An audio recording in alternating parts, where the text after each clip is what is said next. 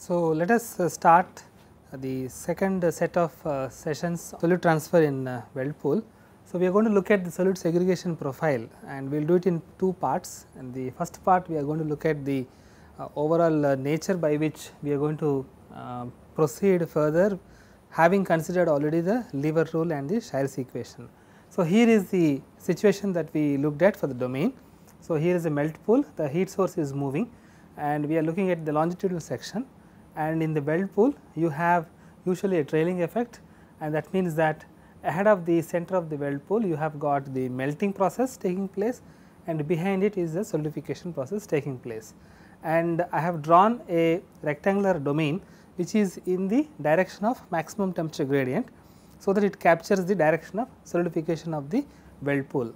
And I have enlarged it to show you that in this particular rectangular shaped small domain we have almost a directional solidification that is taking place.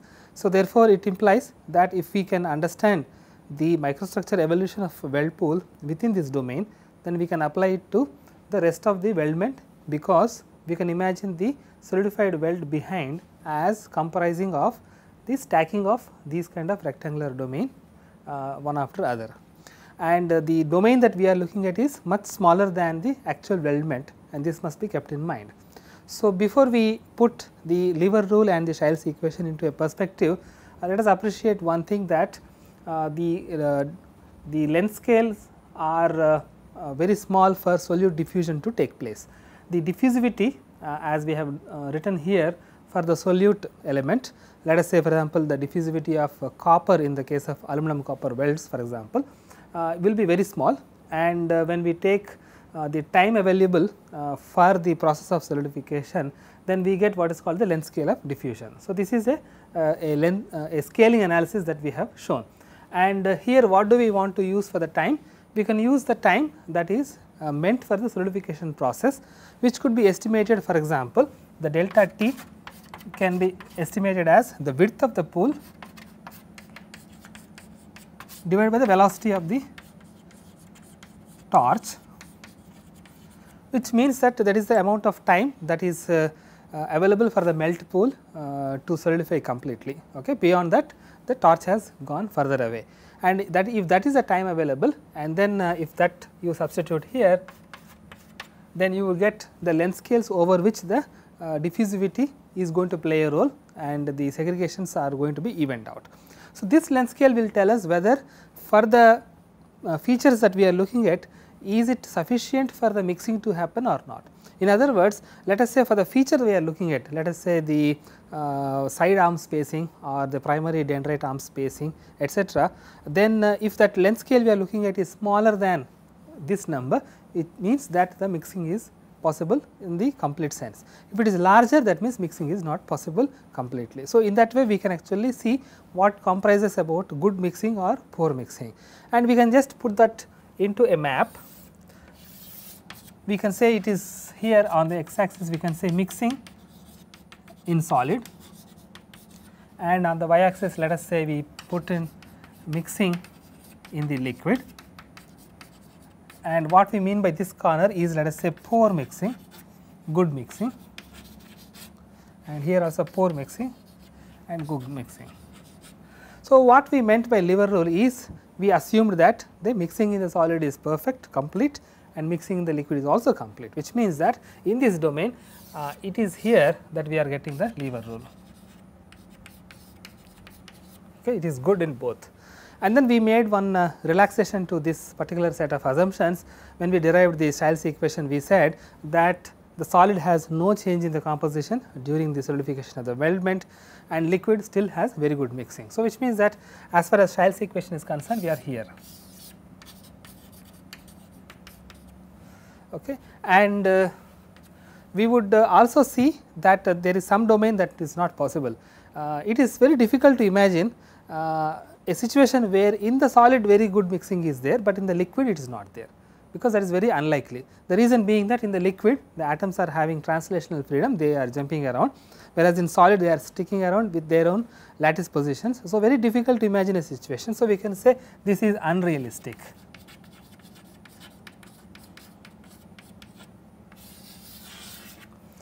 And where would the reality be? The reality would be such that the mixing in the solid is slightly on the poorer side and the mixing in the liquid is good, but not completely available. So, you can say the reality is maybe here. And what we would like to take up in this lesson is here, where the mixing in the liquid is not complete, but it is also not totally neglected, it is not 0. So, it is available, and in the solid you just completely ignore it. So, we are trying to take some situation which is quite close to the reality, and this is the place where segregation profiles are going to be there.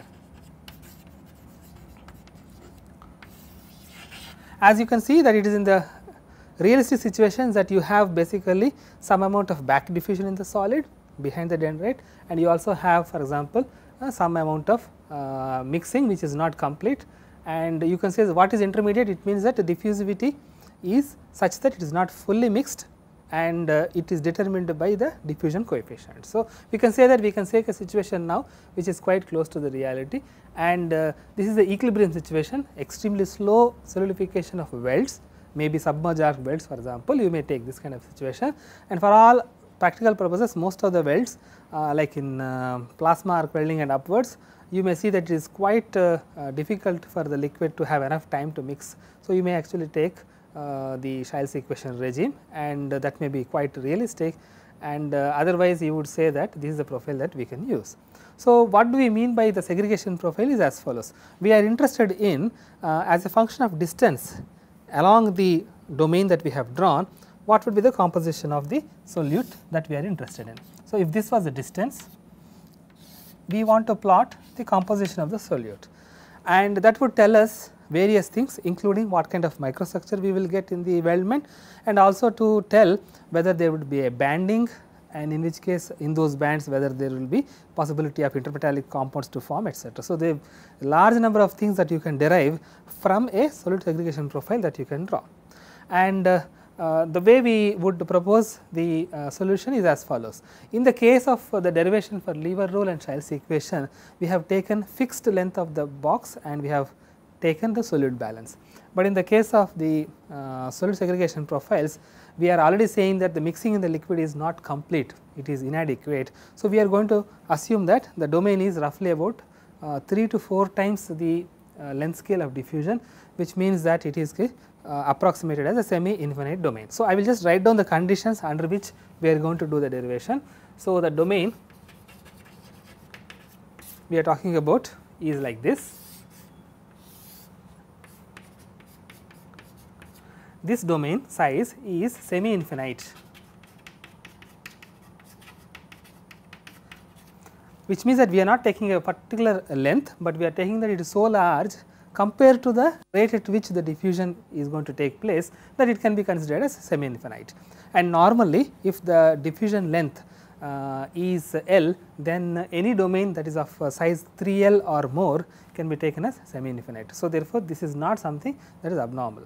And we also are going to make some more restrictions on the way we are going to pose this problem.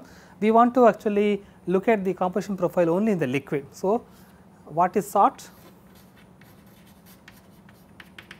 Composition in the liquid as a function of distance, where x is the distance in the liquid,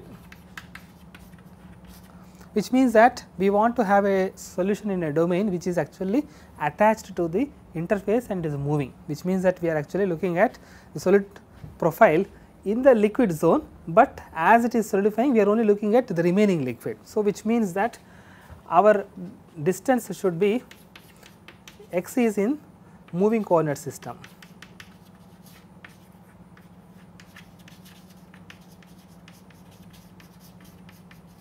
And at what velocity is this interface moving, or the coordinate system that we have fixed.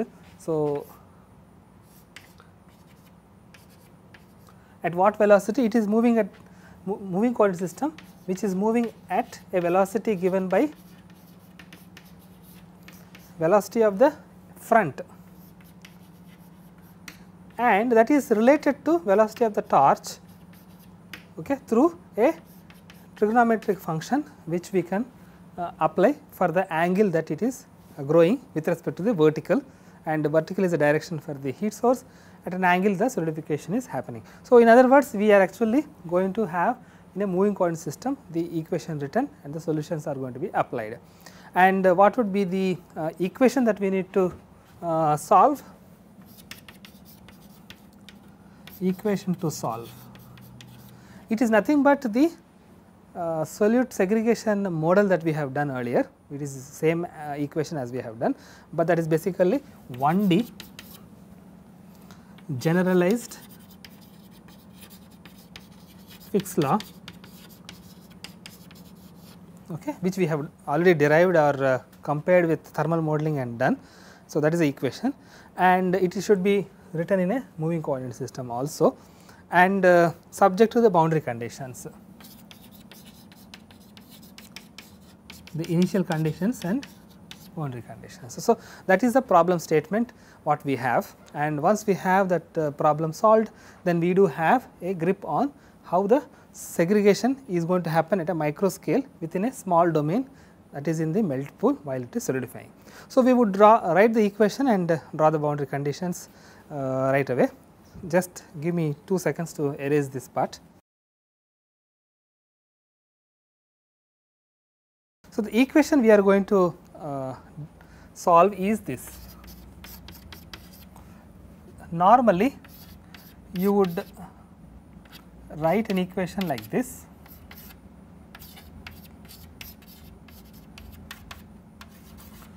G is the generation term, D is the diffusivity, C is the composition of the solute that you want to solve, and in 1D this is how the equation is going to be. And we wanted to convert the coordinate system to a moving coordinate system, and therefore, that means the time variable is going to be changed to the distance variable, and the distance is also in the same x direction, which means that this has to be modified, and we already said that something like this get modified to, if the velocity is along x direction, it is going to be modified like that, and therefore, we are going to use that here and change the equation, and we would do that.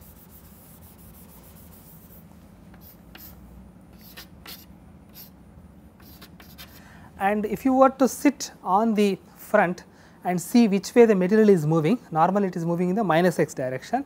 So, you would put a minus sign. This can be changed depending upon the way you are going to plot, and if x positive x is going in the forward direction, then the velocity with which the material is moving is in the backward direction if you sit on the interface and look. So, therefore, it is going to be minus v. So, this is the equation how we are going to do, and we are doing it in such a small domain that there is no generation of solute, there is no reaction that is happening. So, this term can also be ignored. So, in other words, this is the equation that you are going to solve subject to the boundary conditions. And for you to identify what the boundary conditions are, then you must at least schematically draw how the profile is going to evolve, so that we can actually identify the boundary conditions at x is equal to 0 and at x is equal to infinity.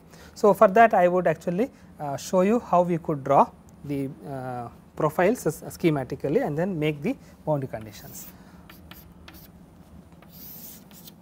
If you were to look at from a stationary coordinate system how this profile of composition is going to be from the solid to liquid as it is moving, then you would notice that if C naught was the composition, initially you will have K C naught, and you would see that the composition has to go up, okay, and you would see that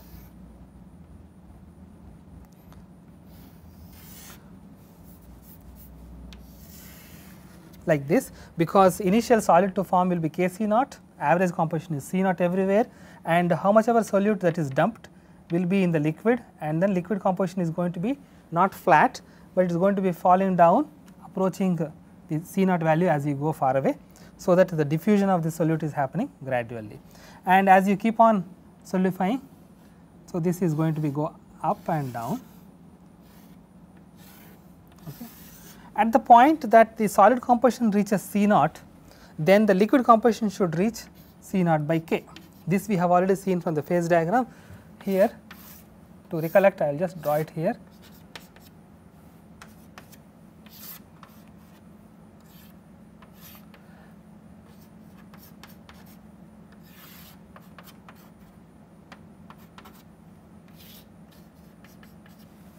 So, we already have this analogy solid, solid plus liquid, liquid from the phase diagram, that if the average composition is C naught, then the very first solid that is going to form is K C naught, the last liquid that is going to solidify is C naught by K, and they are changing along these paths. The liquid composition is going from here to here and the solid composition is going from here to here. Okay. So, that way we can actually see that the peak is going to be at C naught by K. Now, there is an argument to say that if the steady state conditions are going to prevail in the moving coordinate system, or in other words, if the profile is going to be stationary profile in the moving coordinate system, then you will have the liquid composition always at C naught by K and solid composition always at C naught, because this ratio exactly matches the partition coefficient, and you may have a situation where the flux into the liquid due to the diffusion is matching the segregation that is happening. So, under that condition, namely when the solute rejected by the solidification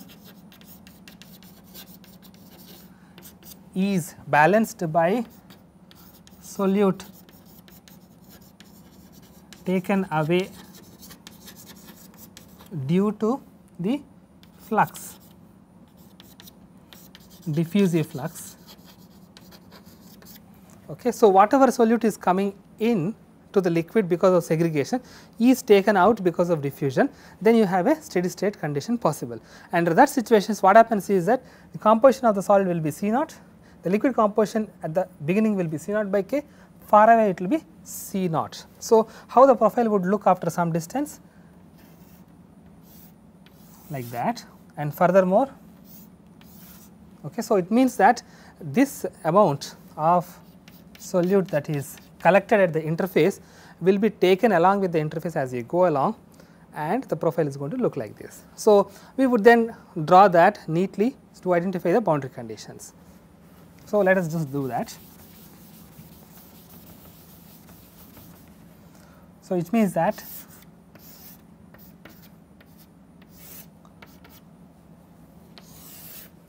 so, as you already we have talked, it is a semi infinite domain. So, we will just keep that open, and this is how it is going to be. The composition is going to be, overall composition will be C naught, and this will be distance, and this value is C naught by K. And somewhere in the beginning of the solute segregation profile, you have a situation of that nature, and this is called the initial transient.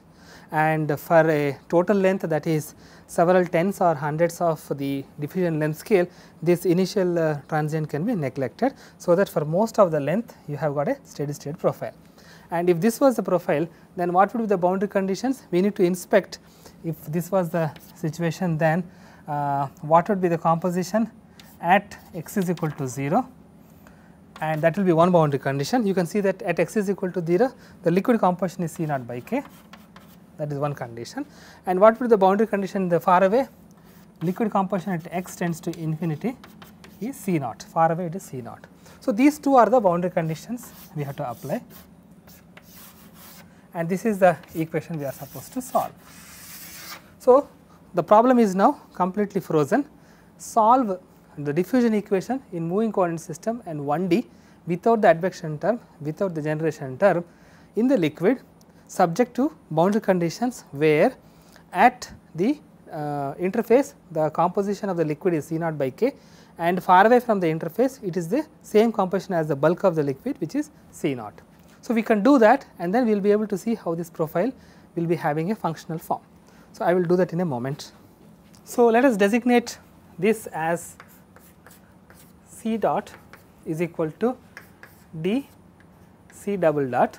Okay. So, dot implies the differentiation with respect to the distance, and I will take this fellow down and this fellow on the other side. Okay. And we can now see that you have got, when you integrate, you have got a variable whose differentiation is on the top, and therefore, when you want to integrate you get the logarithm of it. So, integrate with respect to x,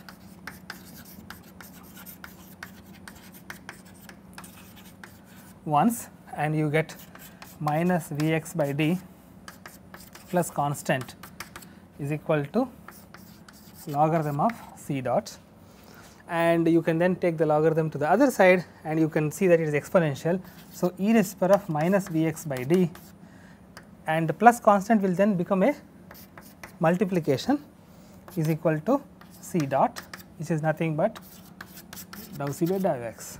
Okay. And then you can integrate once more,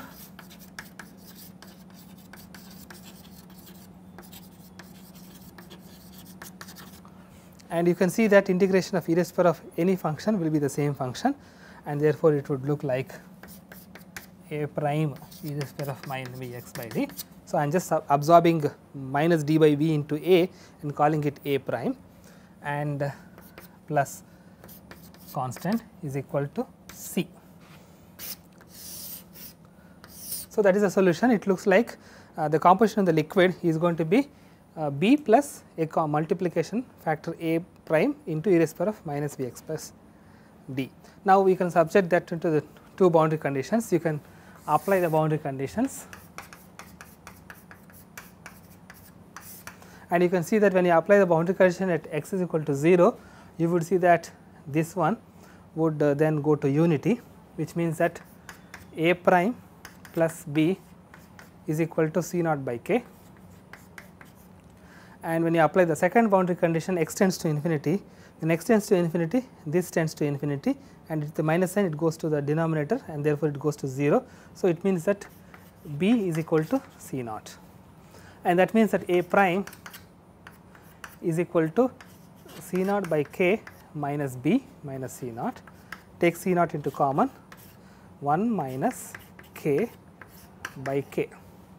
So, you substitute both of these into that equation and you will get the solution as follows.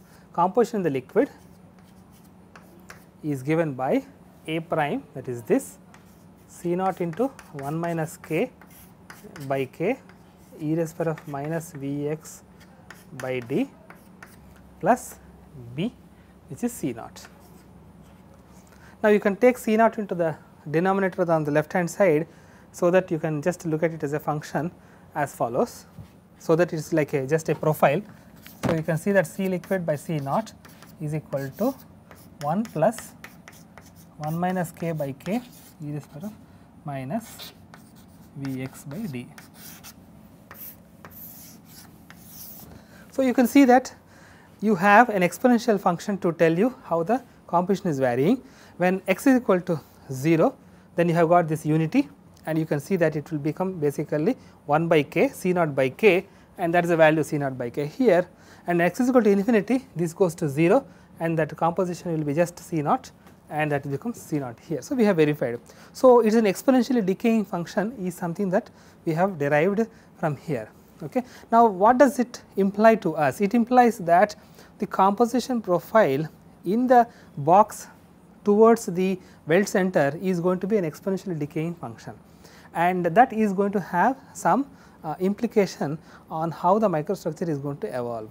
Okay. So, we will come to that in a moment, and before we wind up, we can just look at this function and try to simplify some more aspects of it. Okay. So, the one thing that we want to simplify is as follows: can we convert this amount of segregation profile that is there into an equivalent triangle and inspect what would be its width. Okay. This is something that I would give you as a homework problem. So, the problem itself I am going to state it like this: convert the exponentially decaying function into